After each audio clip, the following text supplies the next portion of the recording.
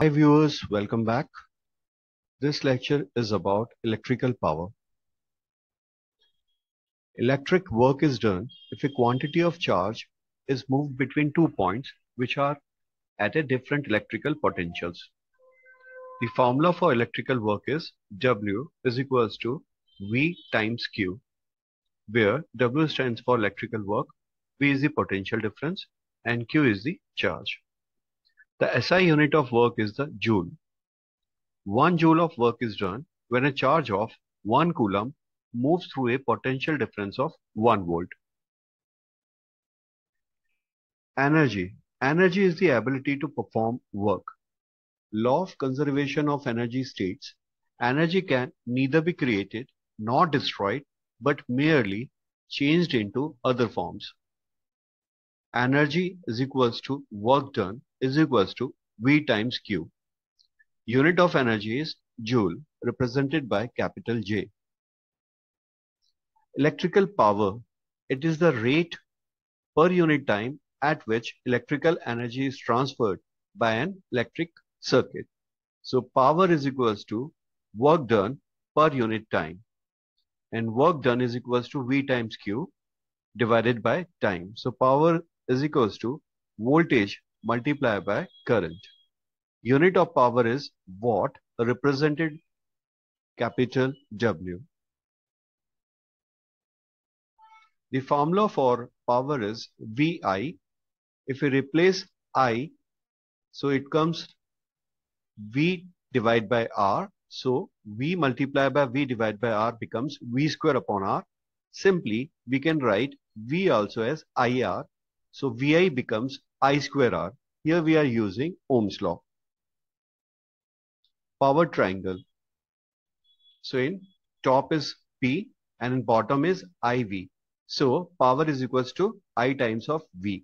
If we have to determine bottom quantity, then we have to divide upper quantity with the bottom one. So in the second one, I is equals to P divided by V, and similarly for V is equals to power divided by current.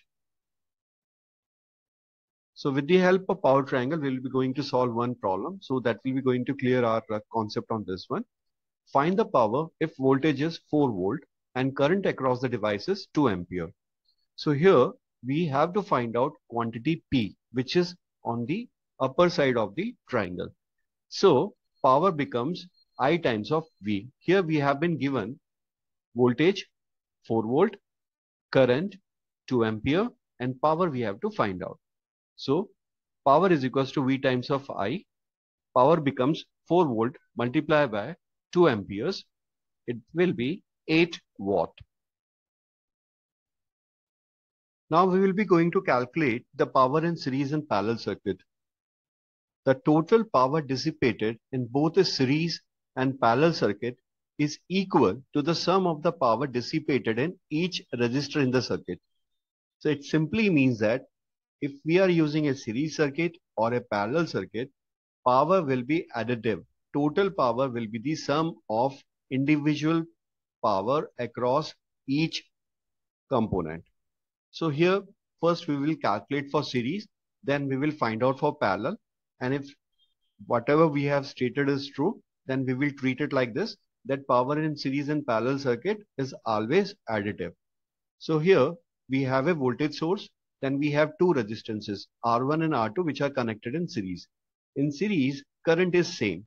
So power P1 across resistance R1 is equals to I square R1.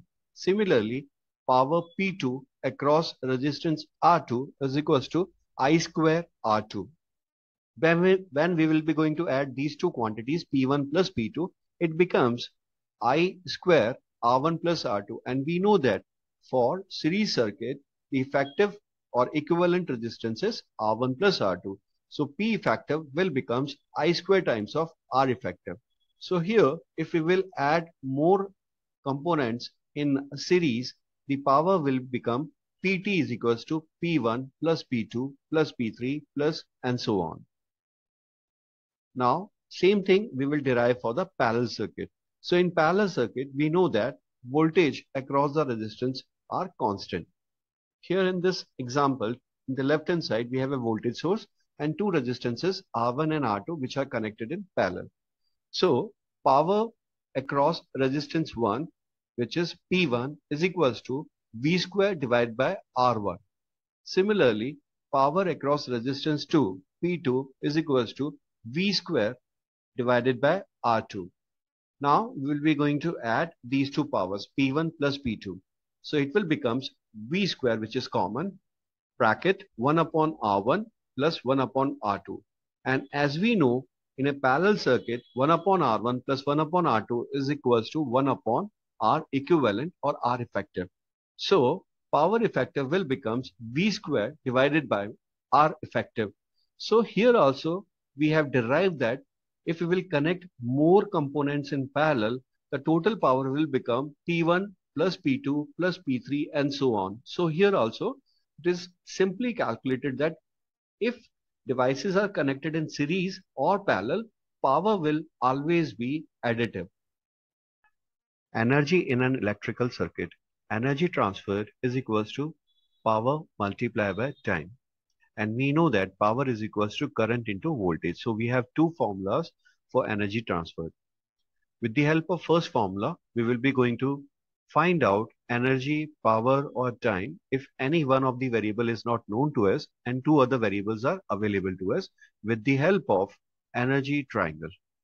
So here energy we will be going to write in the top and power and time as they are in the multiplication that we will be going to write in the bottom one.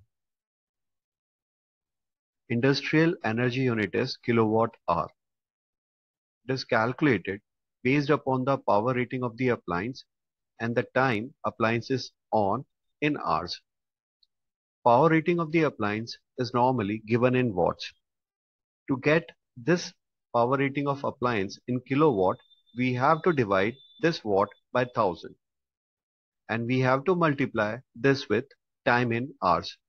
And the resultant will be kilowatt hour. 1 kilowatt hour is 1 industrial energy unit. Maximum power transfer. Maximum power is transferred when the value of that load resistance is equal to the equivalent resistance of the supplying network. Power versus resistance curve shows that when load resistance is equals to source resistance, maximum power is transferred in the circuit. So here we have come to the end of this session. If you have found this video interesting, then please like the video, share it with your friends and don't forget to subscribe. Thank you.